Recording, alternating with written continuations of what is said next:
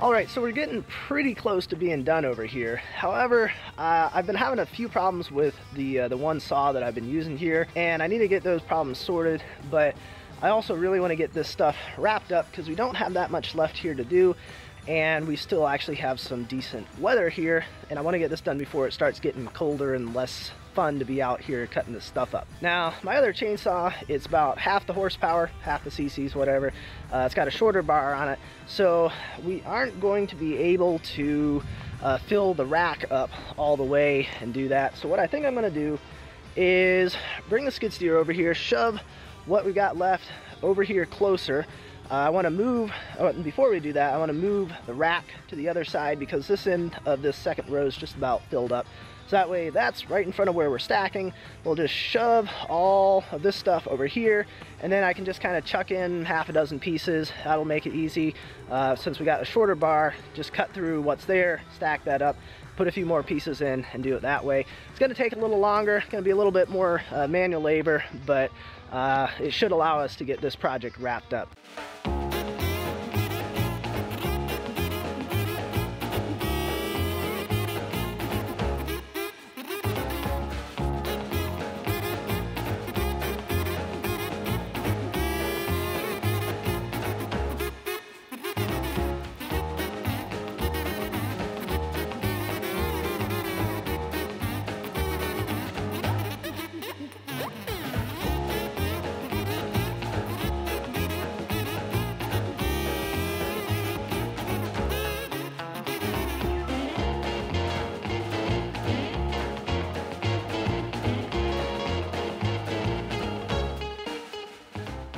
Well, we ran out of light last time we were out of here, and it's going to start raining here in a little bit, but I want to see if we can't get this mostly finished up.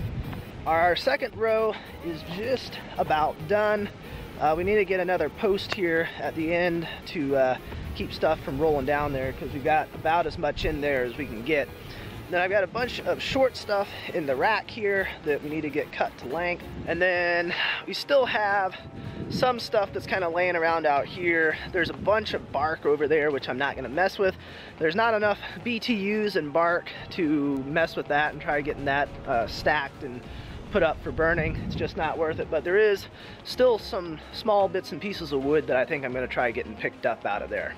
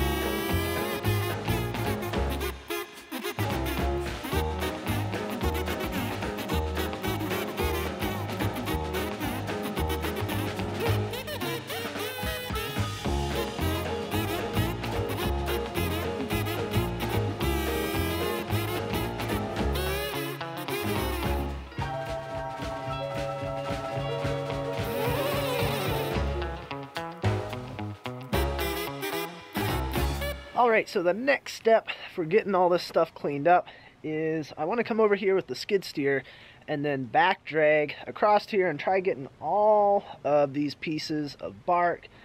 There's a bunch of little pieces of wood left over here, but they're getting pretty rotten, pretty buggy, so I think I'm just going to get all that stuff piled up off to the side over near the fence and just leave it there and let it rot away because I don't think it's really worth the effort of trying to pick it up and stack it and use it for wood. And then the idea is to not really be stacking any slab wood over here anymore because what I want to do is just as it comes off the mill, throw it into the cutting rack. When that starts getting full, just bring it over here and cut all that up into firewood and then bring the empty rack back over and start filling it.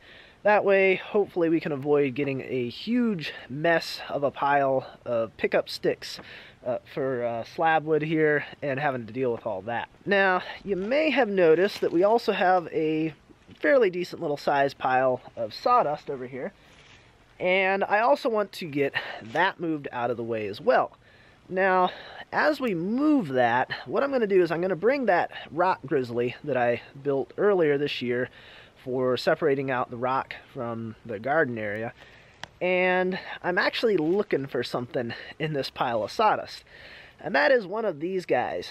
And if you don't know what this is one of the kind of stops that goes on the sawmill that you can use to keep the log from rolling off the back of the mill. And I'm missing one of these long ones here, and you can just ignore that little piece missing out of there. That was definitely not for me hitting it with the bandsaw mill. But anyways, I've been missing one for a while now. My suspicion is that somehow it got scooped up when I was getting sawdust out of there one time. So we're going to run all that stuff through the rock grizzly and see if we can't find that.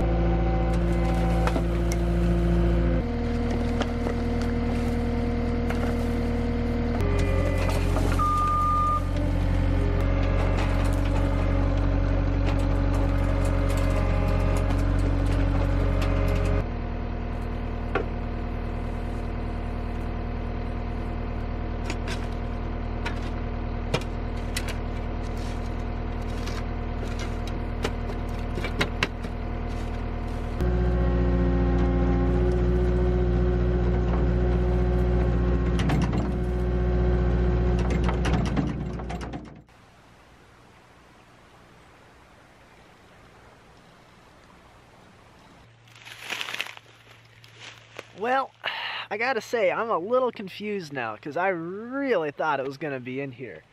Unless I missed it somehow in some of those bigger clumps of stuff that fell out, now I have no idea where this thing is. So it was pretty good timing today that while we're on the topic of cutting up firewood and fixing stovepipe and all that sort of stuff, on the other side of the mountain here is National Forest. And I saw something a day or two ago that they were doing some prescribed burning.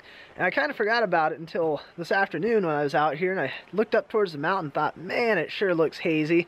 And then as I followed it back over there, I remembered that right over in there is the area where they were going to be doing some burning. And you can smell it. I imagine this is what it's like out in a lot of the western states every summer. But this is kind of unusual for around here. Alright folks, so the last thing that we are going to work on for this video is we need to replace this reducer right here. Now, I'm going to go ahead and preface this by saying that anything that I have here for my stove should not be regarded as being up to code or in any way the way that you should do it if you're planning on putting something in. So, you know, just make sure that you talk to someone that knows what they're doing and that you know what you're doing if you're going to do it yourself. So this reducer here came with this stove, and I noticed that it does have a small stress crack in it, and I think that's just from repeated heating and cooling cycles, and it just weakened that metal and created a small crack about this long and that wide. So it's very, very small, but nonetheless, it really needs to be replaced. So I picked up a new reducer, but there's a couple things. So for one, we're going to have to kind of pull this off, slide the elbow back, and then drop that down. Then we can get the reducer out. But before that, we got to brace this entire thing so that it doesn't come sliding down.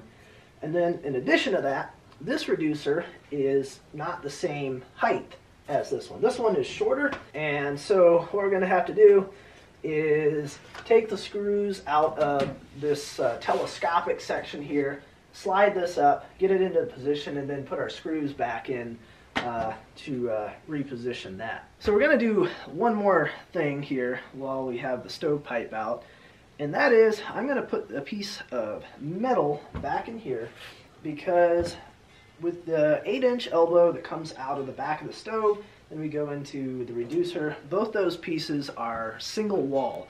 And for single wall, you really want a bigger air gap between the pipe and any other object, which for the way it was set up, I just couldn't really get the amount that I really needed. Now, I have been keeping an eye on how hot stuff gets and how hot this back part gets, and I haven't really been too concerned about the temperatures that it gets up to, but I decided that just as a safety precaution, what I'm going to do is I'm going to mount this back here, and I'll leave probably a couple inches of air gap in between this and our back wall here. That way it'll allow air to circulate around behind here and between here, and that should help keep this part from getting quite so warm. Should be a little bit safer. I don't know if it really matters or not, but we're going to do it anyways, and I think it should be a little bit better. Alright, so I think we're ready to start putting things back together. I'm not exactly sure the best way to do this, but I'm just going to wing it and see what happens, and we'll go from there.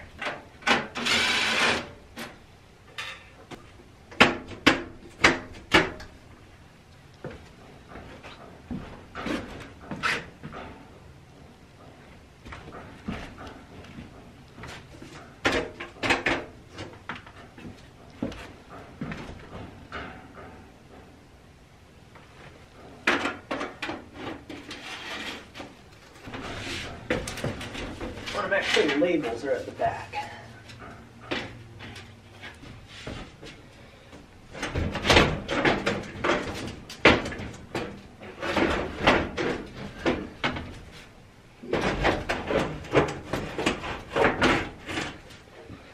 Alright, now we just need to see if we're tight all the way up against there. And if we are, then we can put screws back in here, and I think we're good.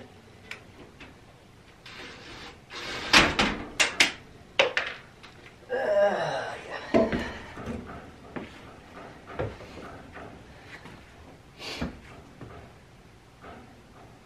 Okay. I remember this from last time, that these self-tapping screws were not real good at self-tapping, so I'm going to go ahead and pre-drill a hole in here, and that should make things go a little smoother.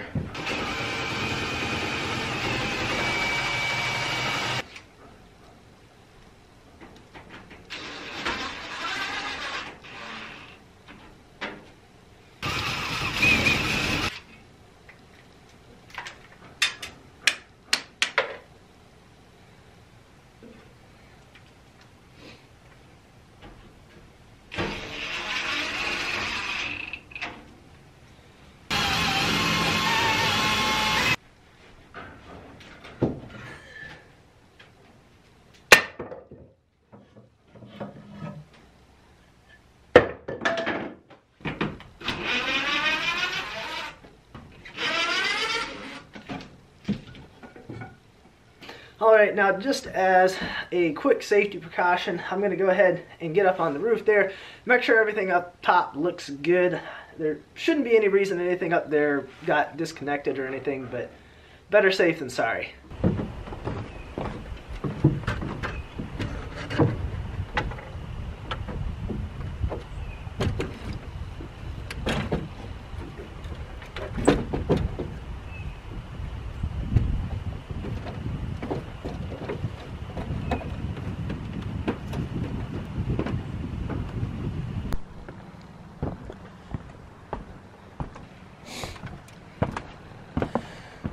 Alright, well our cap isn't quite sitting on there quite level. I think I'm going to see if I can't get that seated on there a little better, maybe.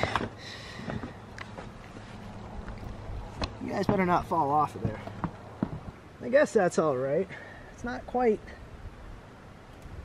sitting square on it, but it looks like it's down as far as it can go. That looks tight. That looks tight.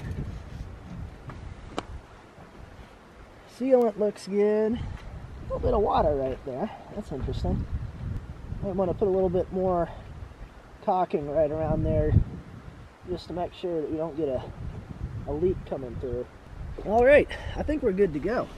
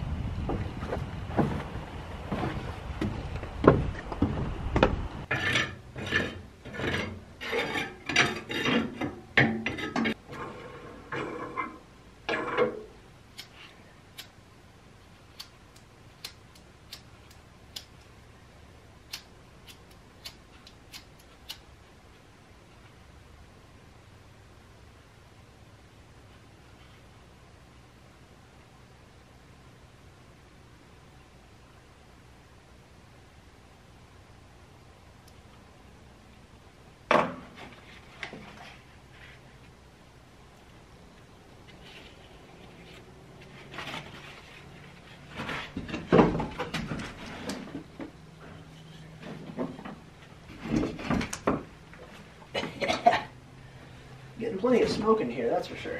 Man.